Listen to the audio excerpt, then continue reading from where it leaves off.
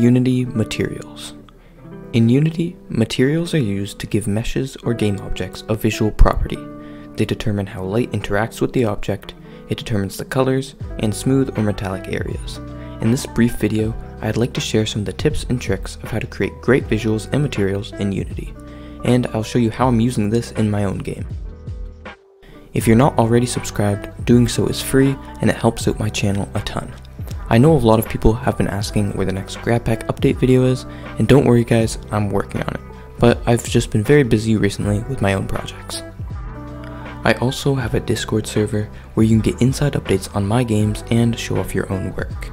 It's linked in the description if you want to join. And as always, if you need further help with anything in this video, you can leave a comment and I'll try my best to reply. And with that being said, let's get into the video.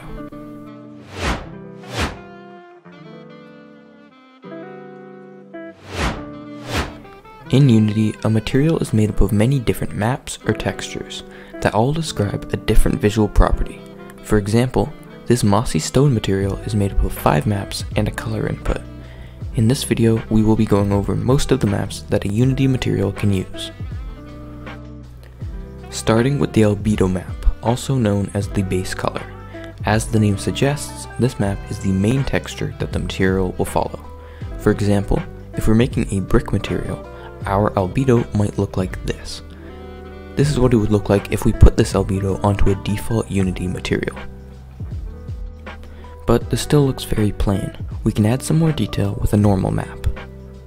Normal maps are purple tone textures, with each tone representing a different direction. They change how light interacts with the material, creating the illusion of raised areas on a flat surface.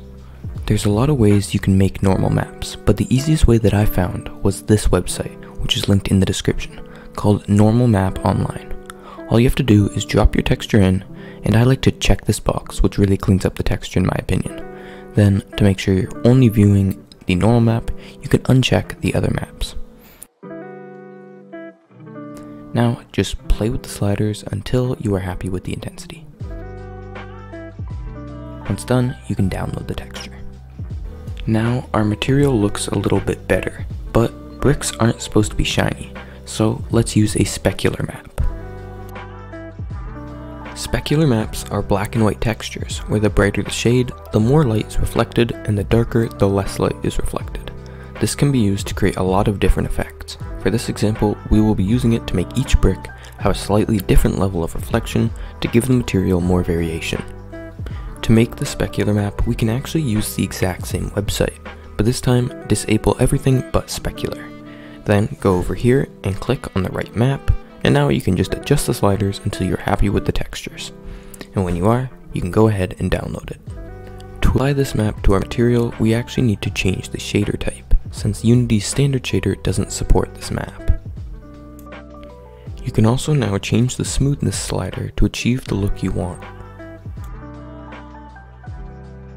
And the next map we will add is called a height map or a displacement map. This is another black and white texture, where white represents the highest areas and black represents the lowest. To make this texture, we can once again use the same website, but this time leave the normal and displacement active, and select the displacement tab. Now, you have to find a good balance between the contrast and blur. When you're done, go ahead and download the texture. You will also now have access to an intensity slider for the height. Next, we'll add what's called an occlusion map, which decides what parts of a material are affected by ambient lighting and which are unaffected, which creates a soft shading effect built into the material. Back on the website, make sure ambient occlusion is enabled, and then select the occlusion tab. You can then adjust the sliders once again, and then when you're ready, download the texture. You can also change the intensity with this slider. And now finally, we'll add one last map, which is the secondary normal map, usually used to add more detail when viewed from closer up. This map also has its own UV tiling options and an intensity slider. You can also tweak the color input. This is the material we started with, and just by adding a few maps, we now have this. There is one more map we haven't talked about yet, the metallic map. The metallic map is basically the same thing as the specular map, but the brighter the shade, the more metallic, and the darker, the less metallic. But we don't need to use one for this material.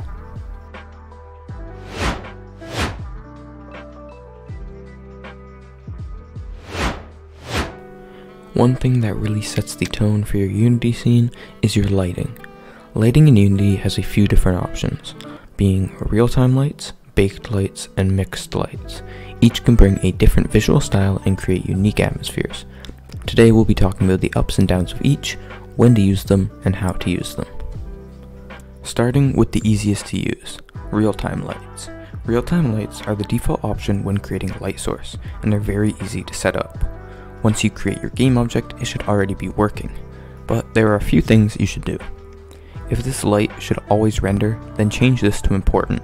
I do this for most lights. And then you have two different shadow options. Soft shadows look better, but are more demanding on the computer, especially if you have a lot of them. And hard shadows don't look quite as good, but are easier to render. You also have a shadow strength setting, light range, and light intensity. Here's an example of real-time lights being used in my game. My game is primarily using real-time lights right now, but this might change before release depending on the performance. Before we move on to baked lights, I just wanted to show you some tips on how to make your lighting look better in general. The way you do lighting is different depending on if you're lighting an outdoor scene or an interior only. For an outdoor scene, you want to have one directional light to act as the sunlight or moonlight. Mine has a bluish tone. You can also go into the lighting settings, which can be opened through Window, Rendering, then Lighting. Then select Environment, and you can give your scene a little bit of environment lighting.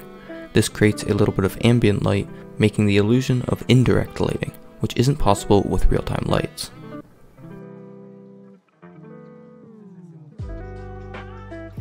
If you're making an interior scene, you want to have no directional lights, and a completely black skybox also works well in my opinion, which can be made by creating a new material and changing the shader to a 6-sided skybox and making it black.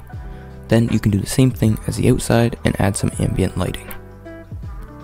And now, moving on to baked lights. Baked lights offer more realism with the addition of indirect lighting and better shadows, and they boost performance. But there are a few downsides. Since they aren't real-time, they do not cast shadows or light up any non-static objects, and it can take a while to get a result based on how large your scene is. It also might take a while to get all the settings right for your game. I'll talk about some of the basic settings, some setup, and how to get real-time shadows with baked lighting. And if you're completely unfamiliar with what baked lights are, basically baked lights in Unity are pre-calculated lighting data that is stored in textures, also known as light maps. Instead of being calculated in real time, baked lights are calculated in advance and applied to static objects in the scene. This reduces the calculations at runtime, improving the performance. As an example, here is a simple scene I made using real-time lighting, and the lighting doesn't look that great, so we're going to change it into baked lighting. First, I'll select all my point lights and change the mode to baked. Then we can half the intensity because we'll use a combination of baked and real-time lights, and we don't want the scene to be too bright. Then, let's increase the indirect multiplier to ensure there are no dark spots. Then go into the lighting tab and select scene. The first thing you will want to change is the baking device. Your two options will be your GPU or CPU. You want to choose whatever one is stronger, so this depends on your computer. I think for most computers, the GPU will be faster. Next, you have your indirect samples and direct samples. Increasing these values improves quality but increases the bake time significantly. You also have min and max bounces for indirect lighting. This is just how many bounces are calculated, and this doesn't have to be very high, so I'm going to leave it at 1 and 2. Then down here you have the light map size. Depending on the size of your scene, you will want to increase this to capture more detail, but since this scene is small, I'm going to leave it here. And then finally, light map compression, which is the higher quality, the larger the required storage and memory, but this does make the light map slightly higher quality. You can also check off ambient occlusion, which looks better than the real-time ambient occlusion that we'll talk about later. These settings can be specific to your project, so it's best to play around with them all on a small scale scene, and then when you're happy with the output, bake your larger scenes. The next step is to select all the objects you want to bake light onto, and then set them all to static. And now you can click Generate Lighting, and you should immediately see a progress bar in the bottom right of your screen. This can take longer depending on your lighting settings and the scale of your scene. When it's done, you can now see your generated lighting. This does look pretty good, but we can take it a step further with mixed lighting. Mixed lighting is the same as baked, but incorporates real-time shadows and light to non-static objects, basically acting as both types. Select all your point lights and set the mode to mixed. You can then go to the lighting settings and clear the baked data, and then rebake it. You'll notice the scene is a bit brighter, and if I were to move this pillar, the shadows are now in real time.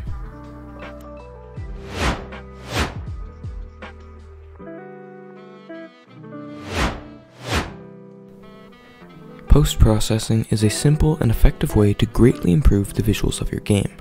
Post-processing is a collection of different effects or filters that can be applied to the camera. I won't be going into too much detail, but I will talk briefly about each effect and what it does. To access post-processing, select Window, Package Manager, and then switch to Unity Registry. You can then search for post-processing and then click Install. Once done downloading, click on your camera and add the post-processing layer component. We will then set the mask to everything for now. Then turn on anti-aliasing, which gets rid of sharp and jagged edges on shapes. Now you can create a new 3D object post-process volume. This is essentially a 3D volume that applies effects to the camera when the camera is inside of it.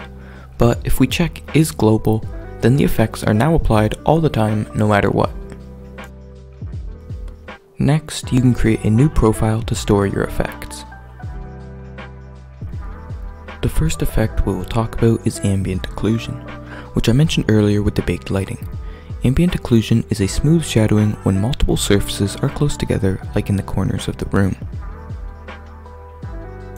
There are two different modes: Scalable Ambient Obscurance and Multi-Scale Volumetric Obscurance. Multi-scale is a slightly more realistic approach to lighting. Next, let's talk about auto exposure. This effect is commonly used when you want your camera to simulate a real camera. When the scene is dark, it automatically adjusts the exposure to brighten it a bit, just like an actual camera. For example, with the right setup, if I move the camera into a dark room, it brightens slightly, and then when I move it back, it dims back down.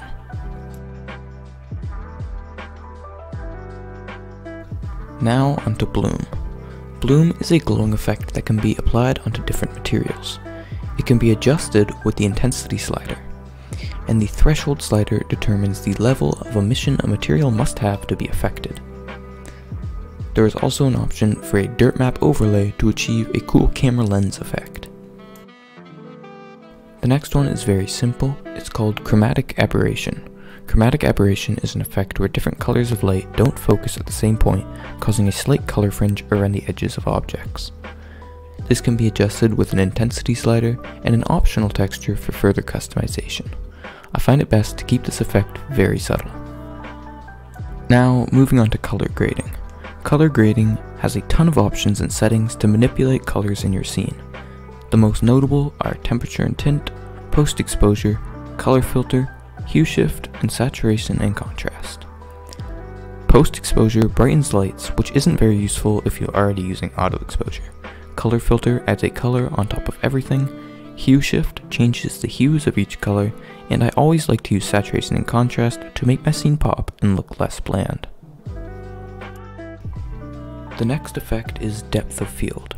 Depth of field controls the focusing point of the camera. You can adjust the focus distance, which changes the distance from the camera that is in focus. The aperture and focal length both control the depth or shallowness of the focused area. You can also use this effect to completely blur the camera if needed. Then we have a very simple grain effect, which adds a constantly changing noise overlay, which can be customized with an intensity slider and a size slider. There's not much use for this effect in my opinion, because it is very easy to make a better one for a specific use. Let's add a lens distortion. Lens distortion creates a fisheye effect, where it bends or warps the image around the edge of the screen. You can scale the intensity and the axis of which the distortion takes place. You can also move the distortion point on the screen. To keep moving, next we have motion blur, which is exactly what it sounds like. You can adjust the shutter angle to create a more pronounced blur effect or a more subtle, and you can change the amount of samples for a higher quality blur at the cost of performance. The next effect is screen space reflections, which is a great alternative to real-time reflection probes, and it doesn't usually impact the performance as much, but also doesn't always look as good. To use this effect, you have to switch your render path to deferred, which can be done on the camera component. You have a quality preset for the resolution. The maximum march distance controls the distance of drawn reflections, and the distance fade can smoothly fade out reflections based on the distance from camera. The vignette darkens the edges of the reflective surface. Here's a comparison of real-time reflection probes and screen space reflections. The final effect is vignette, which is just a darkening around the edges of the screen. You can change the intensity, the smoothness, the roundness, and the color. I use this effect in about every single project, but I keep it very subtle, and I think it can really tie everything together. Now, I know I didn't really go into much detail with the post-processing, because that could be definitely its own entire video, just because of how many options there are. But anyway, thanks for watching all the way to the end.